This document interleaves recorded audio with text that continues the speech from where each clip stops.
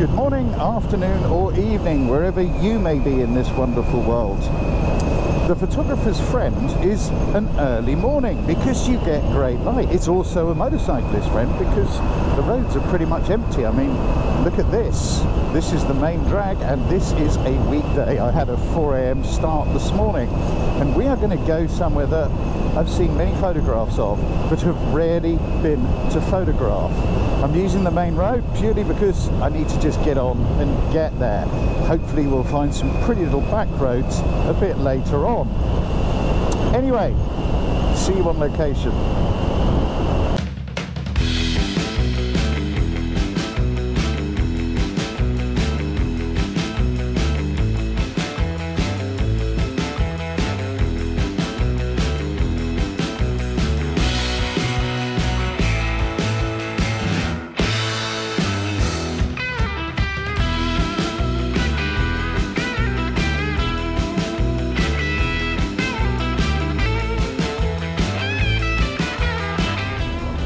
So here we are, Corfe Castle.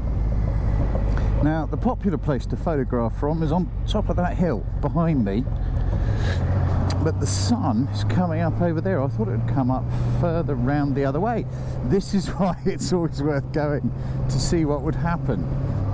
Looking at where the sun was coming up using suncalc.net, I think I like the shape of the way the castle, look at that, it's nice up there, isn't it? The way the castle sits in this sort of gap between a ridge in the hills. We are in the little village of Corfe. Now Corfe has been here for an awfully long time. There are burial mounds in this area which suggest there has been human habitation here since 6000 BC. How cool is that? The castle, which we're going to have a go at photographing, was built by William I. William the Conqueror, I believe that is. I will put something on screen if I'm wrong. I'm good at getting stuff like that wrong. But it's a very, very, very pretty little place. And also the roads around this whole area are phenomenal. They're absolutely amazing. Just for exploring and looking around, there's some wonderful stuff in this area. Okay, looking at it from here, that light's not very good. I expected it to be better than that. I thought we might have a few highlights on this side, but we haven't. So I think I have screwed up by coming around here. Probably should have gone up that hill. Let's see. That's why it's worth visiting these places. You have to go back often, several times, to understand them properly. Yeah, this angle, the castle looks a lot better. You see the highlights on the side of it? There's probably some great shots to be had from in town, you know, looking in between houses and things like that. I don't know where those shots are, not having been here before. What's it look like from down here? It needs something behind it, not just sky. If it was a really exciting, interesting sky, that would probably work very, very well. But it's a clear sky. I was hoping we might have a few sheepy little white clouds floating around, but we haven't. It's quite a good angle from down here, isn't it? But again, we're looking straight up in the air. We're going to walk up the hill where everyone else goes. You see, this is the thing, I always want to be different. Is that a good idea? I don't really know. I think I can park in here and find a way up the hill. We'll go and see what it looks like.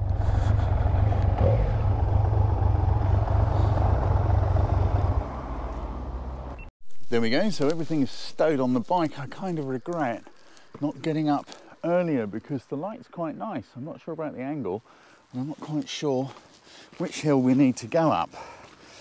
So let's take a little walk around the corner, see if we can find a way. Look at that pretty sunbathed hill, cows on it and everything. I'm assuming this is the right way. No idea. We're going to find out in a minute, aren't we? Here we go. It was a bit of a hike to get up here, and the light has changed quite drastically because I've just wasted 20 minutes trying to get these Rode Wireless Go microphones to work. Anyway, what have we got in front of us? Corfe Castle. We've got quite a good angle from here, but let's take a closer look. Now that's kind of nice. The light isn't ideal. It's coming in from kind of up and over there. It's a bit higher than I wanted it, but the biggest problem is, I think, that horizon. Look, if we sneak in that focal length, and hopefully my little camera will focus up. There we go. See, that's quite a nice shot. But look, this kind of horizon line, this empty sky, the horizon's colliding with the castle. I don't think this is the best angle. But we can, of course, look at it and think about composition and things like that. So as we take that focal length out a bit, we can think, where do we want to position our castle? I quite like having a little bit of Corfe Village in the shot down below, having the castle a bit high like that. That's quite nice. So, you know, there are possibilities here, but I think that skyline cutting through the castle is not great. So even if we go wider, look at that beautiful light on the land though. That is rather nice. Shame the sky is so empty, but never mind. Let's climb up the hill a bit further. See what it looks like from up there. It really is quite a scrabble. Sorry for the wobbliness, you're on top of the tripod, pushing through a load of brambles. But hey, this is the only way I can find up, and it is very steep. I think we're coming up to the top now. Oh, look, that's getting more interesting. That's quite a climb. So we've learnt something else, and that is we need to bring a headlight, a torch, something like that. Right, that's a more interesting angle, I think. Composition is all about climbing hills as well as everything else, because composition is where you position the camera. We've just positioned the camera quite a few feet higher up. I don't know, where are we? We're a couple of 100 feet further up, I'm guessing, hiking up through the brambles. That, I think, is much nicer. Now, because of the light, the castle is just a little bit invisible on top of its hill. We've got beautiful light going on shore on the hill, but you can just about pick it out against that brighter field. Now, if we zoom in a bit, that has possibilities, but I quite like the thought of having the village in there. So let's turn the camera to the right a bit, zoom back out a little, and just see if we can include the hill and the village and what's going on in the distance. I think that's a nice composition. Again, shame about that sky, it's not ideal. Let me take a reference photo. I did take one further down, I just forgot to film it. So here's the one I took further down the hill. Let's try one from here. So let's try putting the castle pretty much in the middle, like that. The light isn't helping it stand out, is it? Now let's move it over to the left of the frame. We can see the castle because it's against that field, but again, it's not necessarily ideal. Let's go really much wider and see what happens. Try putting it to the right. Then we're looking off across to the ocean. We've got a bit of sun in the shot. I don't know whether... Let's have a look. I quite like that one with the sun in the shot, actually. Even though the castle is just a bit dark. The one against the field is okay. It's not a bad angle, but we haven't necessarily got the right light conditions. Never mind. Let's go further up the hill, see what it looks like from up there. So now we are pretty much as high up the hill as we can go. We're really looking down on the castle. So on a misty morning, that's going to work very, very well because all that surrounding will be mist. Right now, it isn't ideal. But look, you know, that's why we're here. We've come for a day out. From this angle and in this light, the castle has very nearly disappeared altogether against that dark background. You'd hardly know it was there, would you? So let's increase the exposure so we can see it a bit more. But look, you see, this is what's going to happen now. Going to have problems because of that bright sky. But it's not a bad angle. These are all things to do with what time of day you get here, what's the light doing. But something which I think could possibly work is I quite like including the sun. Now, let's darken the exposure for you again, because I quite like that sort of thing. Now, shooting a raw file and doing a bit of post-production taking down the highlights just a touch, lifting up the shadows just a touch. I think that could help. I'm going to take it anyway. Let's see what we have. Now exposure, this is going to be a bit more tricky because we've got the sun in shot, so there will be an area of burnt out highlight. But I'm probably going to go with, what do we got? Histogram is telling me I've got detail at either end of the scale. A histogram is simply a map of the tones within an image. As long as it isn't going off either end, that means a raw file contains the data and we can just lift it up a bit. If you shoot JPEG and let the camera do it itself, that's fine, it's completely cool. But you haven't got the amount of control. If you shot in the days of film, you might have done stuff in a darkroom, dodging and burning and all that. That was the way we did post-production back then. Let's take this and just see. I don't think it's going to be an awesome picture because the light just isn't quite right for the castle. I'm just having a quick look in the back at what the camera has created for me, because what you see in the back is the JPEG the camera makes. Just looking in the back here, what the camera has made, we can't really see the castle at all. But nonetheless, it's a great angle. It also tells us that if we came here earlier, when the sun was just kissing over the top of that horizon, that might be interesting. A few rays of light might then backlight the castle against the hill behind it. You'd have, you know, a nice little sort of a rim light. Just found this. This, I think, is probably the optimum position. I really like this spot. The castle is just sitting on the horizon. Rather than having the horizon cut through the castle, it's just kind of sitting on that line. You could even go down a little bit, and even in this light, it actually looks pretty bloody good, doesn't it? So I've got the wide angle lens on, and it's pretty good, isn't it?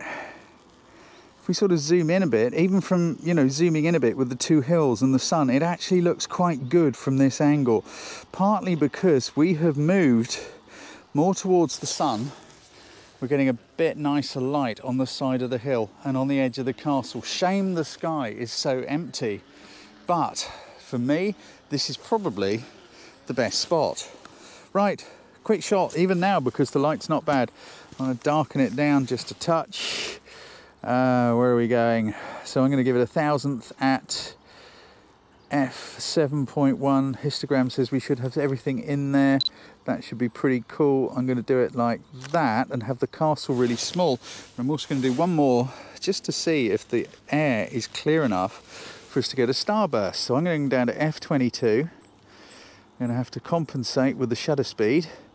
f25, sorry, 125th of a second, f22 is giving us a starburst. So focus on the castle, f22 and a wide angle lens, it doesn't really matter.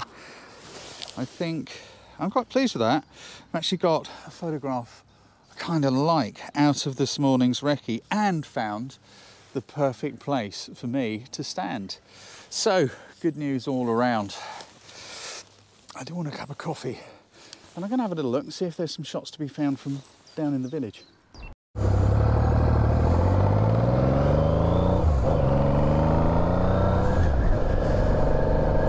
But before we do go grab a coffee, I want to go back to West Street Car Park. I want to have another look and see what it looks like from the other side of town. Simply because the sun has moved, the light has changed, everything is different. Light is king. So we'll nip round there and do a test shot before we come back. It's got a bit busier now, hasn't it? People are going off to work, going to do their stuff wherever they're doing. I am a very, very lucky person indeed, really, aren't I?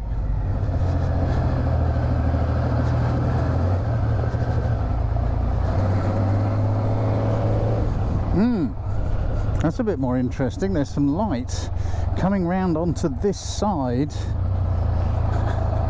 It's not great because blue skies are boring, right? If you're into the landscape thing, what you need is some detail in the sky. Something.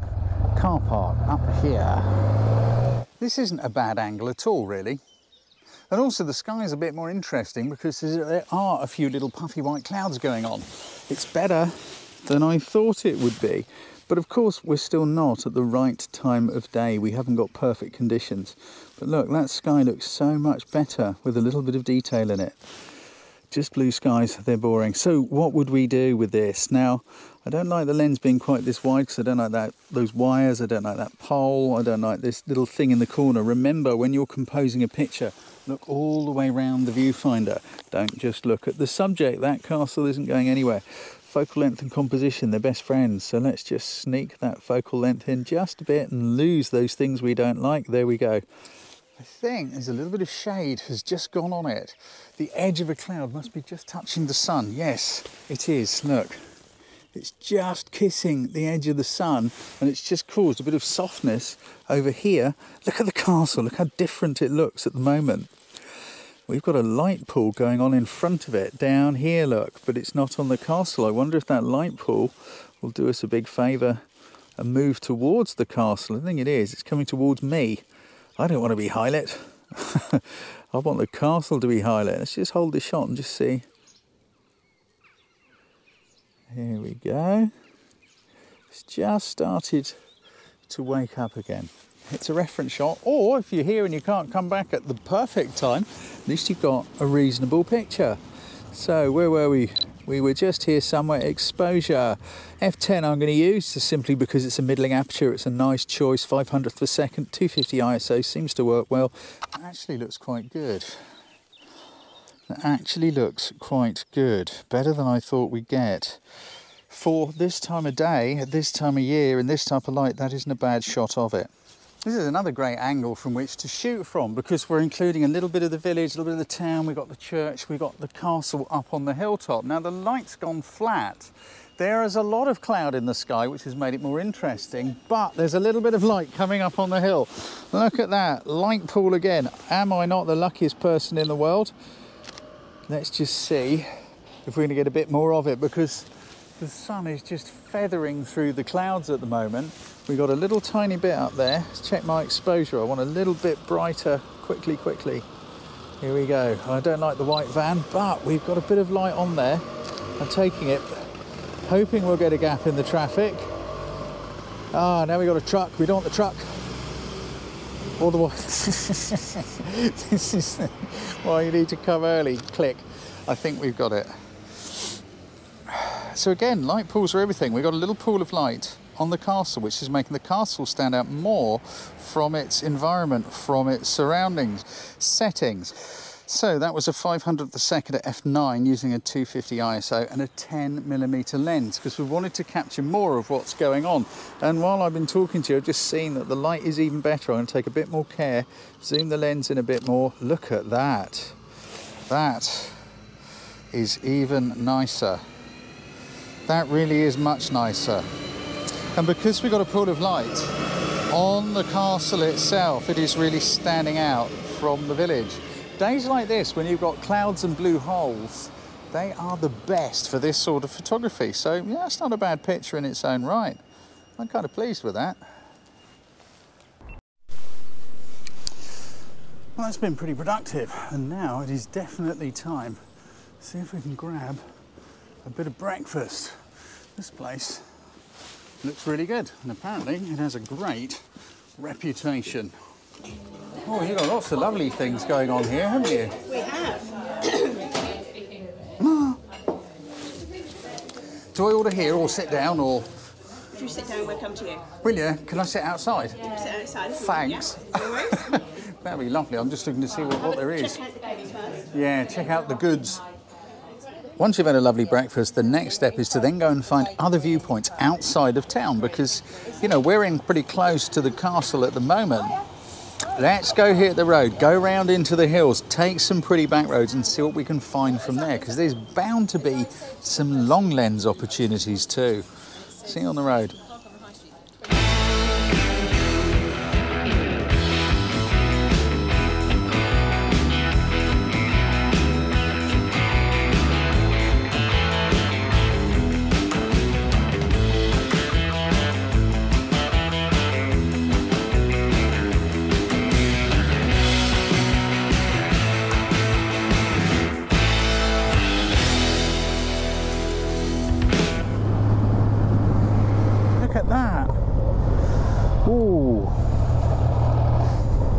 This is a great angle from up here.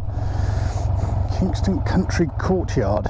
Oh, they won't like me parking here, but I think I might, because photographing over this gate straight across this field of sheep, it's really rather a lovely view. I'm going to give this one a lash. I think it's unlikely you can even see the castle off there in the distance, particularly not with the wide angle of the GoPro, but I promise you it is there. If I start zooming in, hopefully the focus will keep up. It often doesn't. Here we go. Come on, focus on something, please. Come on, there. Can you see the castle down there? Let's just keep going in a little bit because I don't want that van or whatever it is down in the bottom of the valley. Now, if we do get a light pull, land on it, and I think we might. Can you see there's some light on this side and it might be travelling in that direction? Now, if we do, that could be quite nice. I think it will light the castle up. Look. It's happening again. It is just sneaking past through our viewfinder. Oh, come on, camera, focus. Come on, focus on something. Right, we've got focus. The light is just starting to climb up the hill onto the castle. These days when you have clouds and blue holes in the sky, they're just perfect for photography. Look, the castle has now suddenly woken up. Compare that to how it was just a moment ago. Quick. What is our exposure? I think it's going to be fine as it is. It's a little bit hazy and the castle is just sort of bathed in light and we've got a little bit of shade in the foreground. Let's just see if we can focus on the castle and get a few sheep. That's not bad at all. That's not bad at all. I like that long lens. Look, I know people say you should use a wide angle lens for landscapes. That's nonsense. You use the focal length that works for the shot that you want to take because you are the person who is composing the picture. And focal length and composition are best friends. They dance and hold hands together.